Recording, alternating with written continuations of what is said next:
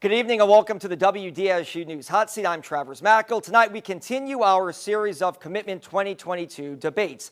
Up tonight, one of the most important Senate races in the state of Louisiana. We're talking about Senate District 5.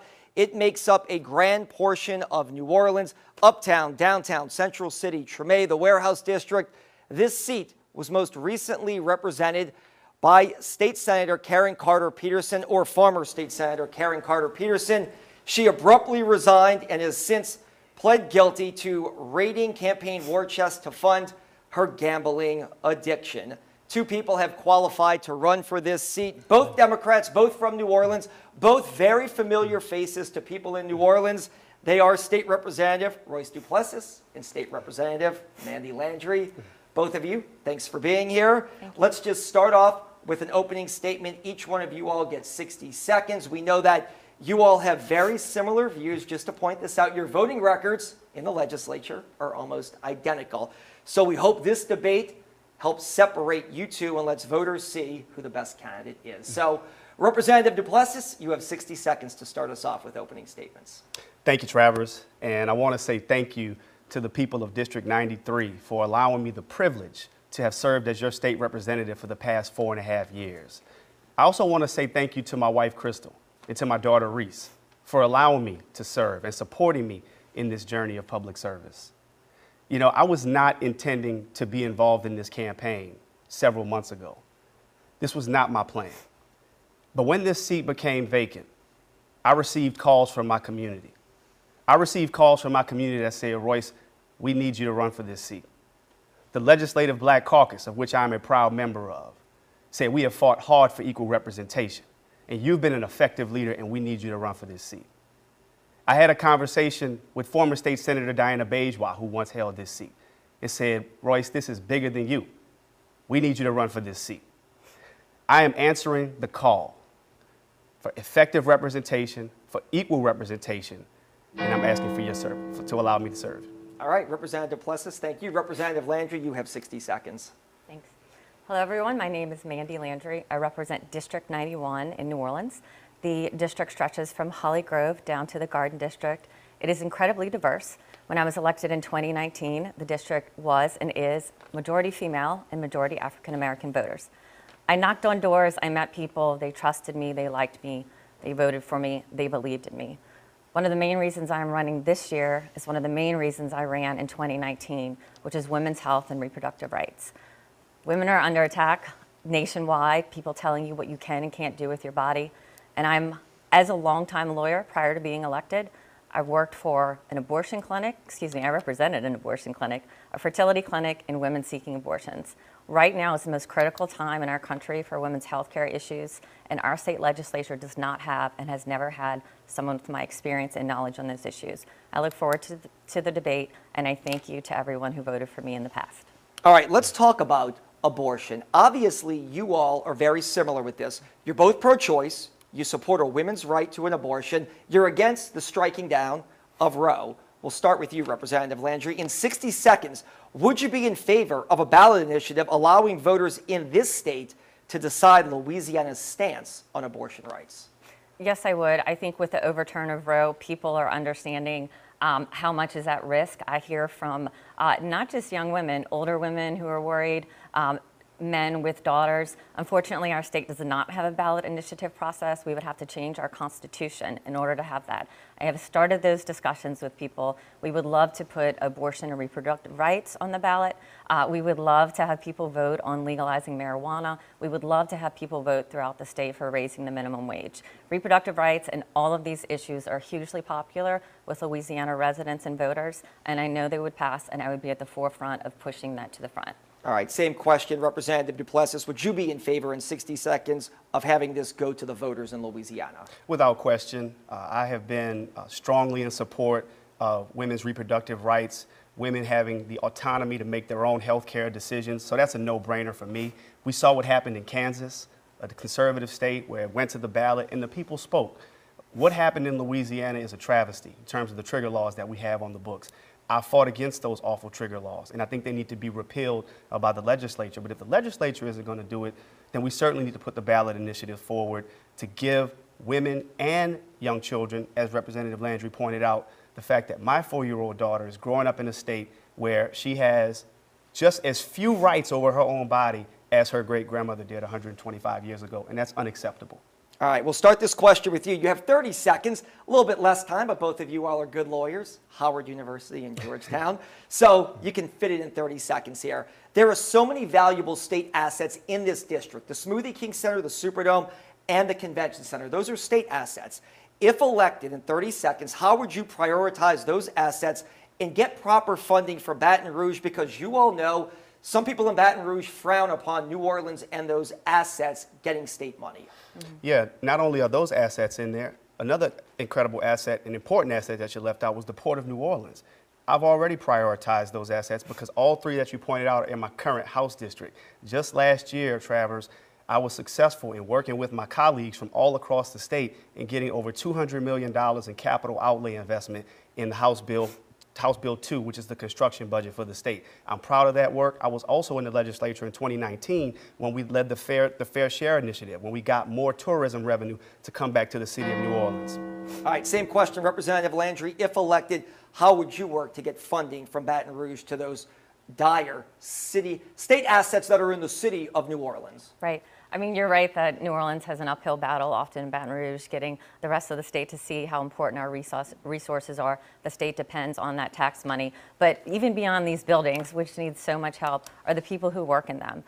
We have people who are struggling with wages, who can't pay homeowners insurance right now, who might not be able to make rent. If those people can't stay in this city and work in these important state investments, we're not going to have any investments left. So while I do think we need to focus on those buildings that are so important to our state, we need to look at our state's most important assets, which are the people who live here.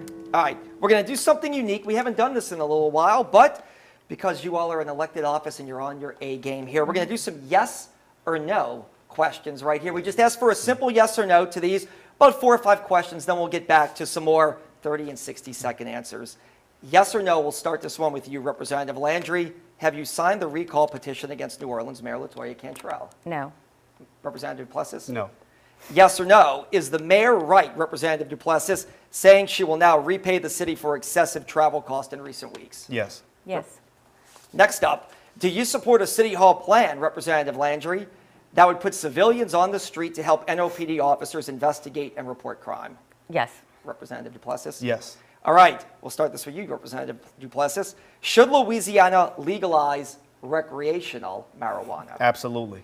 100%. All right, here's an interesting one. Should Karen Carter Peterson, Representative Landry, go to jail for the crime that she has admitted to committing? That's up to a judge. Yeah, the judge is going to decide that. All right, I kind of figured there may be a hard pass on that one. We're lawyers. All right, 30 seconds here. We'll start this one with you, Representative Duplessis. In 30 seconds, how will you work across the aisle with GOP members in a Republican-controlled legislature to try and pass meaningful legislation? It seems like Democrats always have an uphill battle. What's your plan in 30 seconds to try and work across the aisle? Well, that's been a central focus of why I'm choosing to run for this seat. When I announced my candidacy back in June, The Advocate wrote an article that described me as a serious lawmaker who works well with Democrats and Republicans. If you can't work well with Republicans, it's really hard to get anything passed in the state legislature. And being a Democrat in the Louisiana legislature is very challenging, but I've effectively led, I've built coalitions, and that's how I lead. I build coalitions to get things done, so I'll continue to do that. All right, same question, Representative Landry. If elected, how would you work across the aisle, because we know it's a GOP-led legislature and you all are both Democrats? I'll continue to do the same work I've been doing. I've been very successful with bipartisan legislation, in particular maternal health care. We have $20 million more coming into postpartum health care for women. It's probably the most important thing I've done. In the past year, we passed some of the first tenant protections for tenants in the state post-Ida. Not only was the governor involved, but all of Republican leadership. It's not hard to do these things, but you have to do them carefully. You have to pick and choose your battles, and you have to know when to push and when to compromise. All right, let's go back to 60 seconds. This is a really important one, especially for everybody in Senate District 5. If elected, we know that you all are both in support of fair housing in the city of New Orleans. If elected, how would you work to get insurance companies to write more policies in this district? Because obviously, people don't realize what goes along with home ownership comes insurance, and it's getting to the point where it's unbearable for people. So in 60 seconds, What is your plan to try to get more companies to help citizens in District 5? The short answer, the federal government needs to help.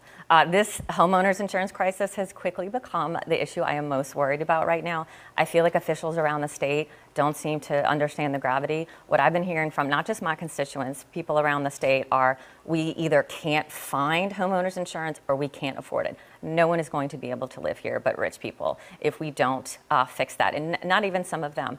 It is an absolute crisis. It's happening right now in front of us, and unless there is federal involvement, people are going to lose their homes. The state cannot afford this. There's trillions of dollars in assets below I-10. They're all at risk. There are just people who simply cannot afford $10,000 or $20,000 a year in insurance if they can even find it. To me, while all of these issues we talked about earlier are incredibly important, this has become the most dire issue, and we need federal help. All right, Representative Duplessis, same question, 60 seconds. What would be your plan to get more companies to write here? Well, we are clearly in a crisis, and people are clearly in pain. This is a huge issue, and folks are actually leaving the state as a result of this. So I don't disagree with the idea of federal support, but the problem there is that you get federal support, oftentimes one-time money.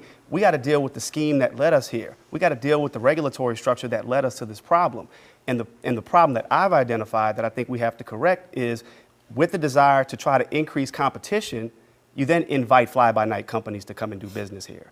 And when you have fly-by-night companies that don't have the reserves, that don't have what it takes to withstand major storms like Ida, we have people that are suffering because they can't cover the policies. So what we have to do is work with our Department of Insurance to make sure that they're doing all that they can to keep competition, because competition can be good, but these companies have to be regulated and they have to be made to be held in check to ensure that, look, if you can't do business here, then you simply can't do business here. And I don't think we've done a good job at that. So just throwing money at it one time won't solve the problem. We have to get better companies here. All right, in 30 seconds, would you be in favor, we'll start this with you, Representative Duplessis, would you be in favor of repealing some criminal justice reform issues, especially the fact that 17-year-olds have to be charged as juveniles?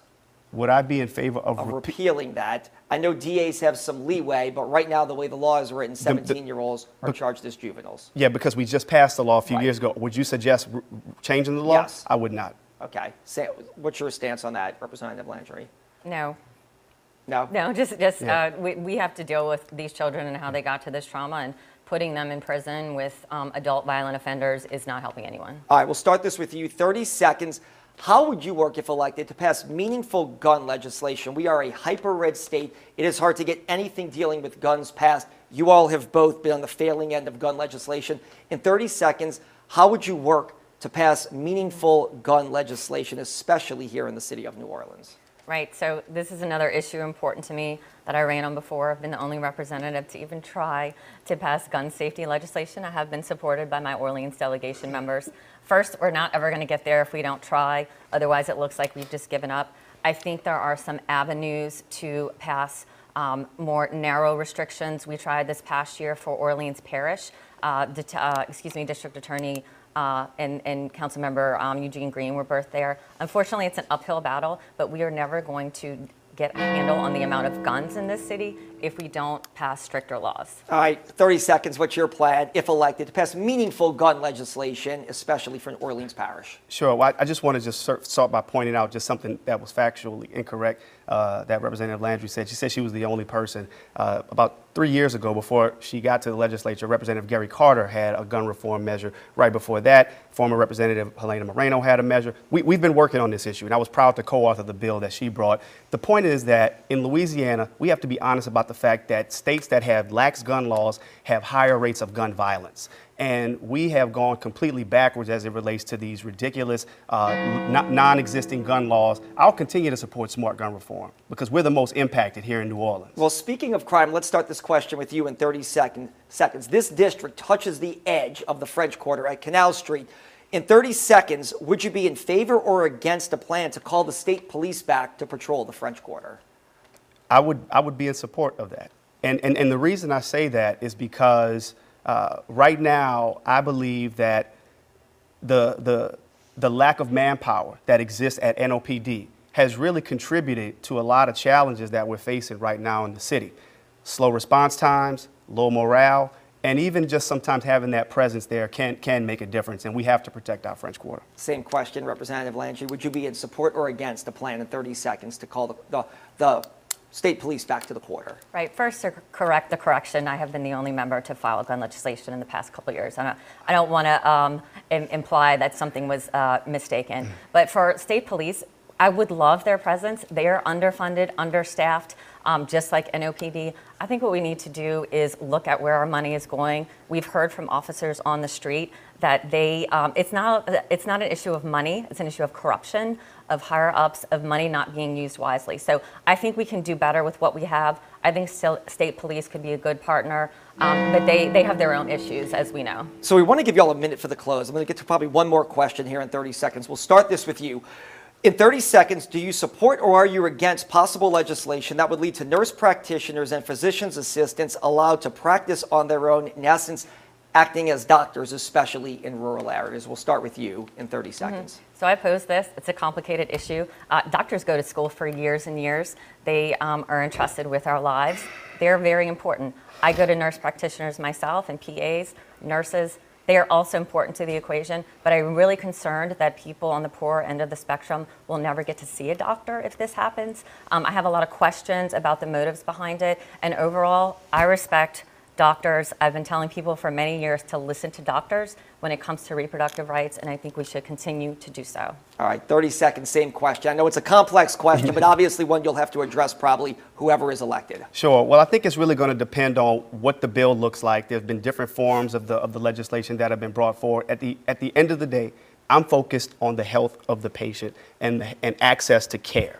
So what happens in Orleans Parish is much different than what happens in rural Louisiana in terms of the number of doctors, the number of nurses and/or nurse practitioners. So I do agree that we have to trust doctors and their expertise, the fact that they went to school for the years that they went to school. But I would never want to do anything that would limit the access for residents to be able to seek access to health care. All right, let's do one more quick yes or no, and then we'll give you all a minute each. I know that you all wanted that. We'll give you a minute each for closing statements.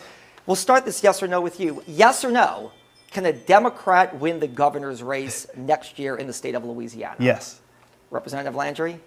I don't think so, just being honest. All right. No, I'm being hopeful. We want honesty. I'm being hopeful. Look, we want honesty. I hope.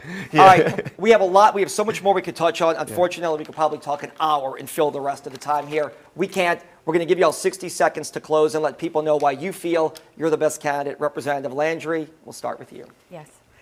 Again, everyone, I'm Mandy Landry. If I'm new to you, it's because I've never been in politics before, never ran for office, not related to anyone. I ran because I want the city to go in a new direction. Unfortunately, New Orleans is in a downward spiral right now, and we're not going to get out of it if we keep doing the same things, keep electing the same people, keep seeing the same faces over and over. I want an elected government that reflects everyone in the city. I want people on an everyday basis to think that they can run for office and influence their government. I am fortunate to represent a district that supports me 100% in what I do. It gives me freedom and privilege to stand up for people who don't have a voice, to take principled but unpopular positions. I am so thrilled that I was chosen to be here. I work hard all the time. I will continue to do so, and I hope that you remember my name on November 8th. Thank you. All right, Representative Duplessis, you get to close us out with closing. Thank you, Travers. I want to say to the people of Senate District 5 that this race, this campaign is not about me. I opened up talking about the importance of equal representation. This campaign is about you, the people. I talked about equal representation because that is central to why I'm running.